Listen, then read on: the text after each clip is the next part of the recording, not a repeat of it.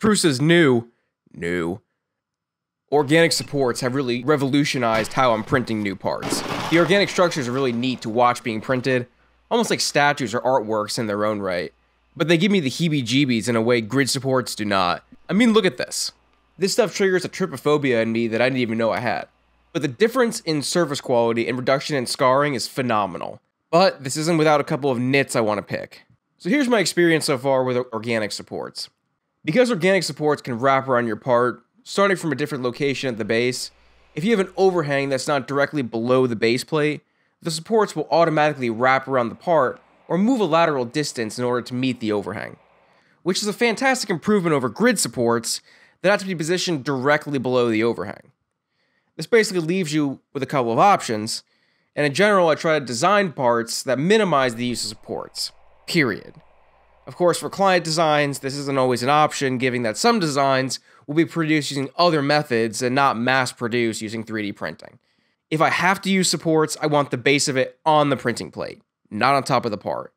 It's already been scarred once, let's not ruin another surface. But with organic supports, this is much easier.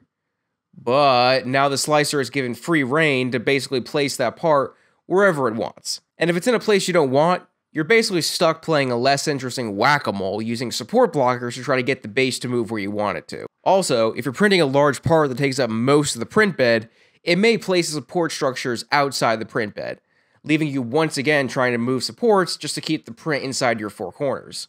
And finally, if you use the Arrange button to optimize the parts, the Arrange button doesn't take into account the footprint of the support structures, which will basically cause an overlap error when trying to slice. Inside Prusaslicer, there's several parameters that you can adjust in order to change how and where the organic supports are generated. One thing to note is that when the supports are generated, they extend upward, getting thinner and branching out horizontally. The farther up, out, and away from the base of the support, the more force that gets applied at the base as the print head continues to print new layers, which has the potential to eject the support from your build plate. Which actually happened here, but the print managed to save itself by building up from the filament and extruded into midair, which was super cool. So the recommendation here is to do your regular shopping list of things to get better first layer adhesion. You can also increase the thickness of the branches with the branch diameter angle option. Increasing this creates some big old chonkers at the base and provides more stability, but also uses more filament and increases print time. The branch diameter with double walls of 3mm pretty much guarantees you'll have double walls all the way up your critical branches. And honestly, I don't see a reason to change this unless you really want to optimize your filament usage for your supports. You can adjust the maximum branch angle lower for better structural support, but the lower you go, you start to lose the primary benefit of organic supports with it branching out horizontally. So again, there's a trade-off here. My personal approach so far is to leave everything else at the defaults and to slightly raise the branch diameter angle to keep the organic support structure from being removed from the bed. You also have two other options here, the branch density and the branch distance from the surface of the actual part. And these more have to deal with how the branches adhere to the solid layer of the print.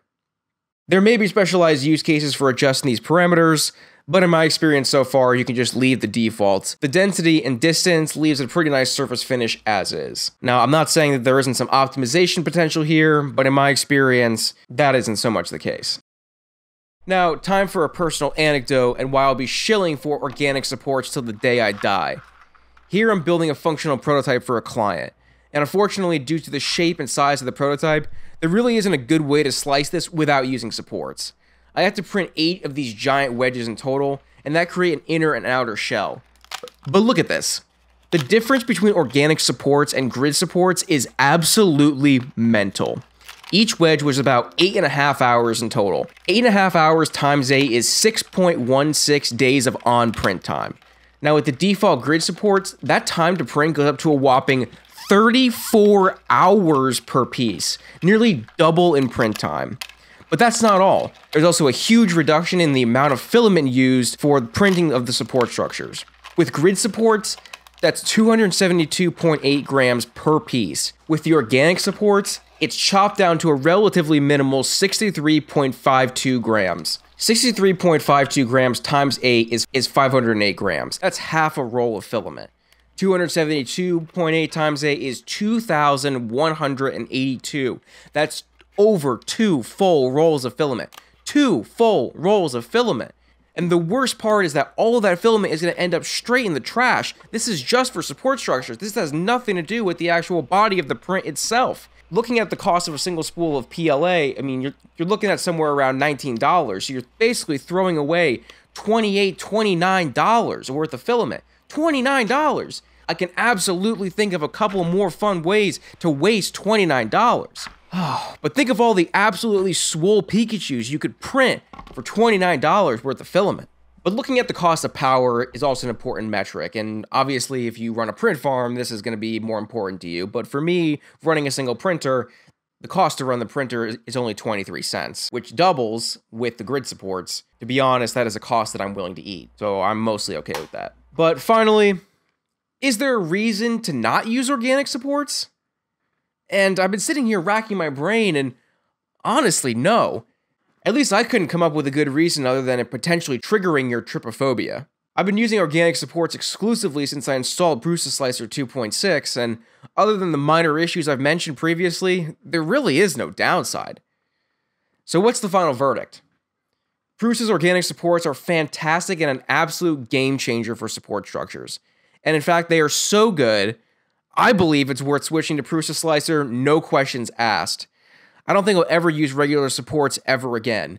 They really are that good. So anyway, I hope you learned something, and thanks for watching.